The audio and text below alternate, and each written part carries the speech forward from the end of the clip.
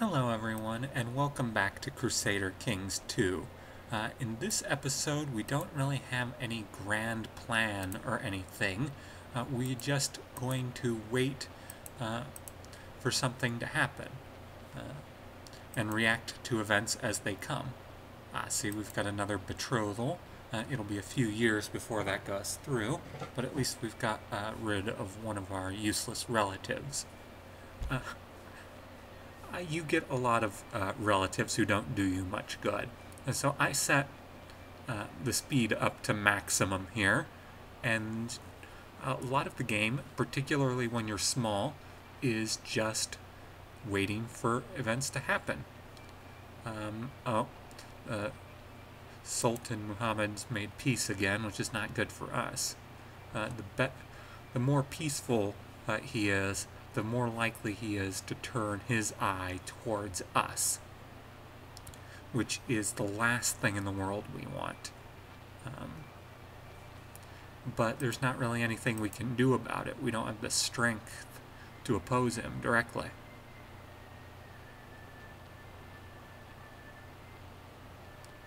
So, one of our children has come of age. Our grandson, and we are going to educate him personally as well, because he is the son of our Duke here. Okay. One of my couriers has died, and he was a guardian to grandson.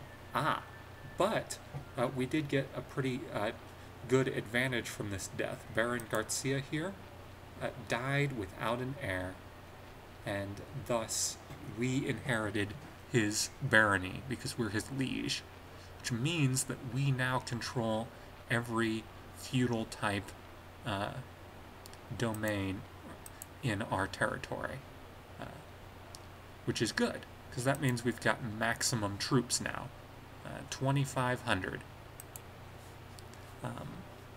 This will aid us slightly, but we do need to appoint someone new to the council. Our best candidate for Spymaster is our grandson Eneko, but he hates us.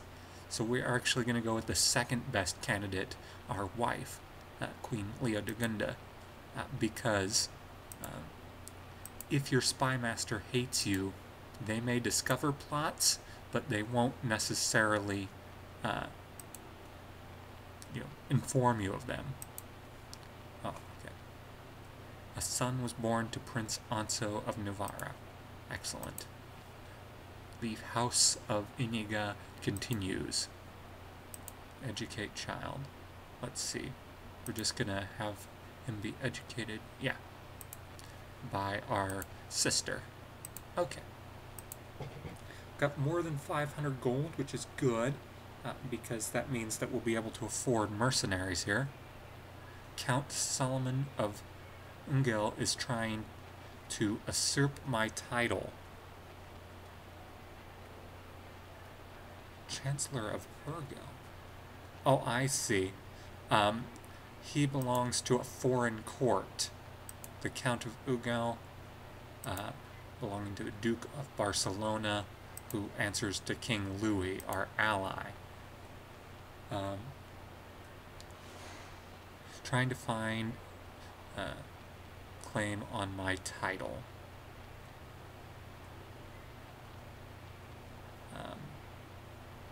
I guess I will try and make him disappear.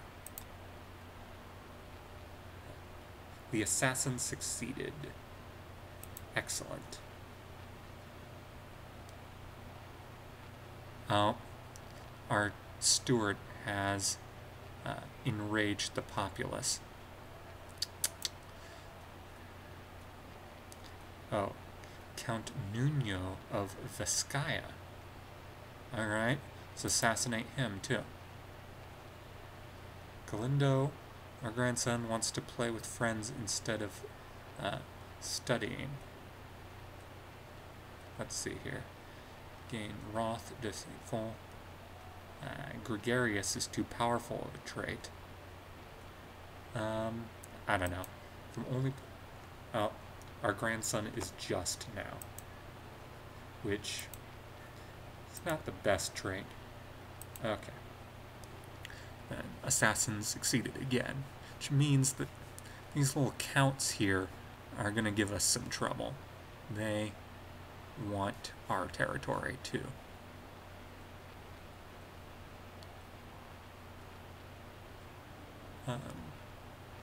Oh, here we go. I can improve my relations with my couriers by giving them a day off. Okay.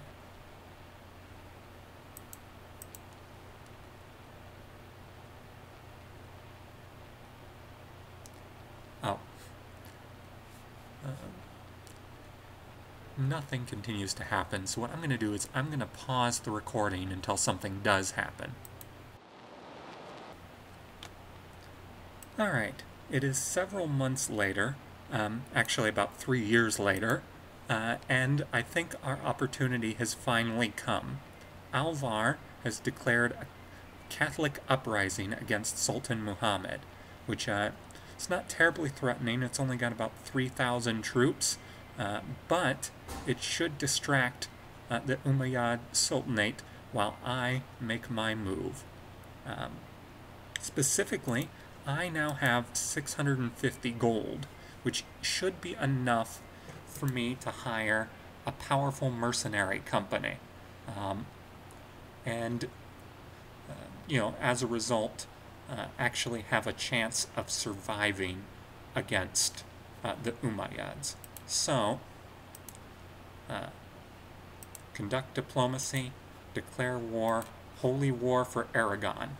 If I succeed in this holy war, I'll have more than doubled the size of my realm.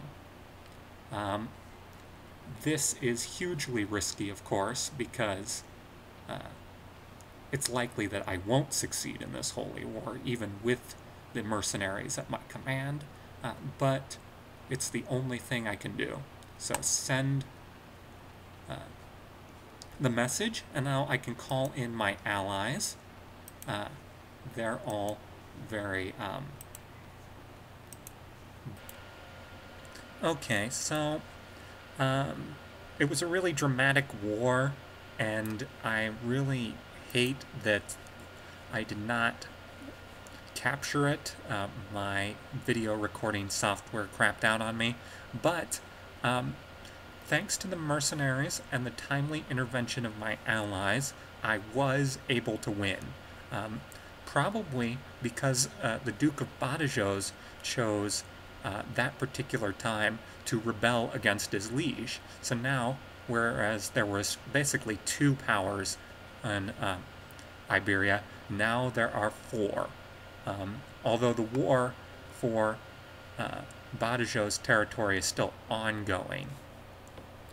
My next move strategically is to go after the Duchy of Valencia.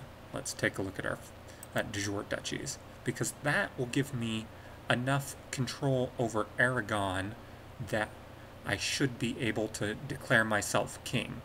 When you want to declare yourself king of a territory, what you've got to do is go down to Find Title here and type in the title that you want, Aragon. Specifically the Kingdom of Aragon. And you can create the title here, but you need to control 51% of its de jure counties, and I control 4 of the 15.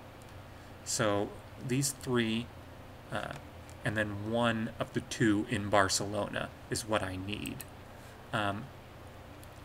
Which, you know, will be nice. That's 2 holy wars, basically. And I'm hoping that I'll be able to do that sometime within the next generation. I can't do it now, because if I declared war, I would be considered a truce breaker, and I'd lose 400 prestige and take a huge opinion hit and get a penalty to my diplomacy. So I gotta wait until 887. 10 years have passed. Should give me enough time to recuperate my troops. I now have 5,000, which does put me on a more or less even footing with the Umayyads, if I can regenerate my people. But before then, I've got a lot of internal politics I need to take care of. My domain is currently 13 out of 5, and if I started time with this imbalance, my gold income and troop levies would plummet like a stone. So I got to give away 8 titles before I start again. And it is my hope that next time we will prepare for a future holy war and get enough of Iberia that we no longer have to fear the Muslims coming in from the south and wiping us out. Until then, good luck with your kingdom.